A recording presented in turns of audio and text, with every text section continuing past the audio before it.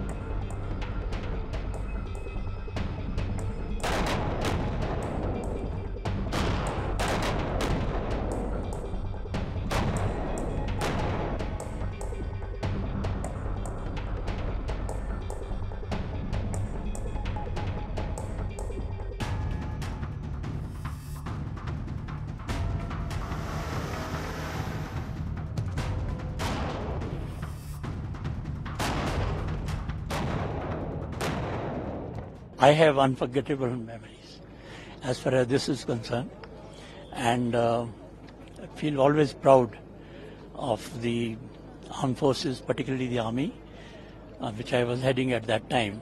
The way in which they recaptured every bit of ground here, and the manner in which they fought that war, probably the most challenging in the world.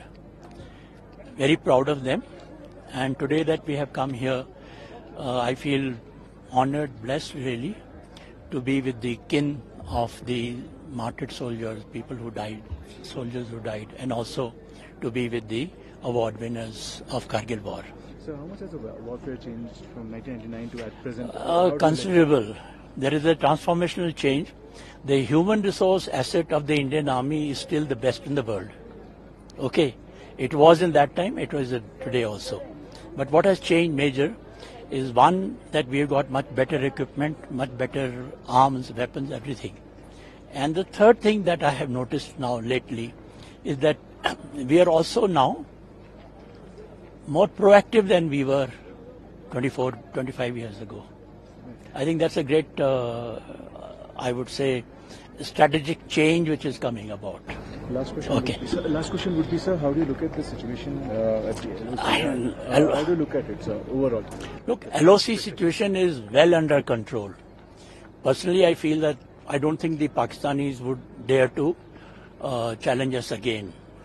And we are now, we have adequate number of troops, and we have got adequate strength to take on any challenge. You know, 1999 we fought this war, the Kargil War, also known as Operation Vijay.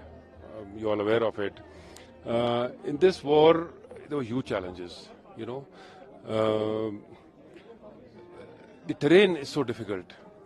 With altitude ranging 14 to 18,000 feet, you can see this mountain all around. Sub-zero temperatures, glaciated area, the wind chill factor, lack of oxygen. You know, walking up this mountain is so slow. You take 10 minutes to walk 100 meters, which is almost 3 times what you do on the plains. And this gets further compounded, gets further slower when you're carrying your logistics, your weapons, your machine guns, your ammunition. That speed becomes even slower. And therefore the requirement of acclimatization as well.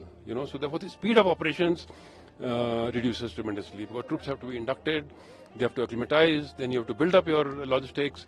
So that really slowed down the operations. In some cases we inducted troops, like I can talk for myself, we moved in without acclimatization as the advance party, because there was no time. We didn't want to give the enemy more time to settle down. And so those were the huge challenges. So while the enemy was there, sitting on top, but before reaching the enemy, we have to fight the weather, the climate, the terrain, the temperatures, and only then you could reach the enemy. The other biggest challenge was that, he was sitting on top. So anybody sitting on top with a machine gun pointing at you, going against the grain, the terrain totally favors the defender, and that further, was a huge challenge. Now in mountains here, especially these kind of mountains, the approaches along which you have to attack are very, very narrow and very, very limited. The approaches are so narrow that troops have to walk in a single file, one after the other. You can't launch attack, extended manner, which you would like to do. But you're walking in a single file, and even on that, if you slip and fall, it's certain death. And God forbid, if there's an enemy sitting on top with a machine gun pointing at you, you can imagine the challenges which our gallant soldiers faced. And against all these odds, still we attacked. We did suffer casualties, but we recaptured all these features, one by one. So any memories or anecdotes you want to share during that war, which is etched to your memory and still you remember, like it has just gone back? Yeah, so while there are so many incidents, loss of life, while, when we captured, we had victory, there was periods of elation and joy, but there were many moments of, sadness and deep emotions when we lost soldiers, while we had minimal casualties, but each and every casualty, is a huge loss. One incident which I can never forget in my life is that when we were launching attack, between 5140 and Tololing, the place called Hump, which you see here, a place called Rocky Knob. So we were firing, we didn't get success initially, and Alpha Company was to attack, Major Bhaskar was the company commander. We wanted to fire rocket launchers in the airburst role because the direct hit on these huge boulders there were not succeeding. So I was standing and there were rocket launchers, on both sides, 5, 6 of them. Right of me, there was Ranbir. He was firing a rocket launcher, airburst. He fired a round and he looked at me and he told me, sir, unka sniper hai. And I will take him next. And he told his number 2 to load his rocket launcher again. When he was doing that, I was talking to him and I was telling him, you change your position. And because he has seen you, you saw him, he's also seen you. Snipers are trained, they were a special services group, SSG, like our special forces.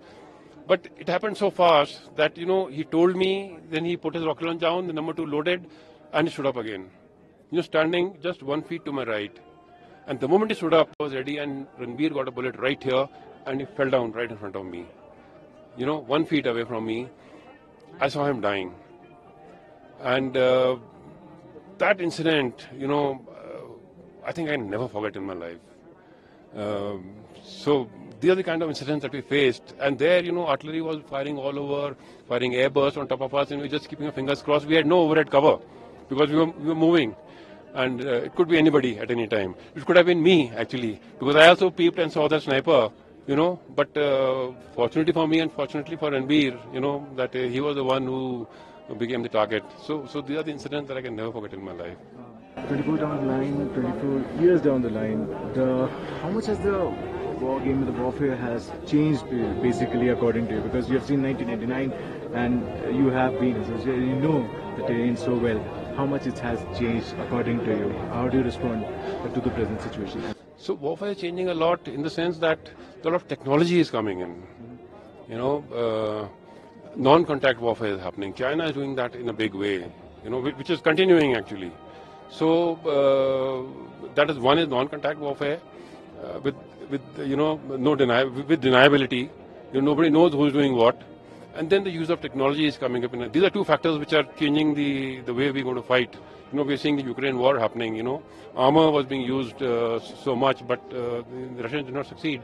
So we'll have to keep a track on this and see how we change, how we fight for the future. And what are your thoughts upon the people across the LOC? People across are no longer a challenge for us. They were never a challenge, actually. But now, much more, seeing their situation, the economic situation. I'm aware, of course I saw it in the media, that this year the Pak Army even didn't do their military exercises because there's no fuel for them. So in such a situation, the ex-chief General Bajwa has made statements, which keep getting leaked out that they cannot fight the Indian Army. So that thing doesn't worry us at all.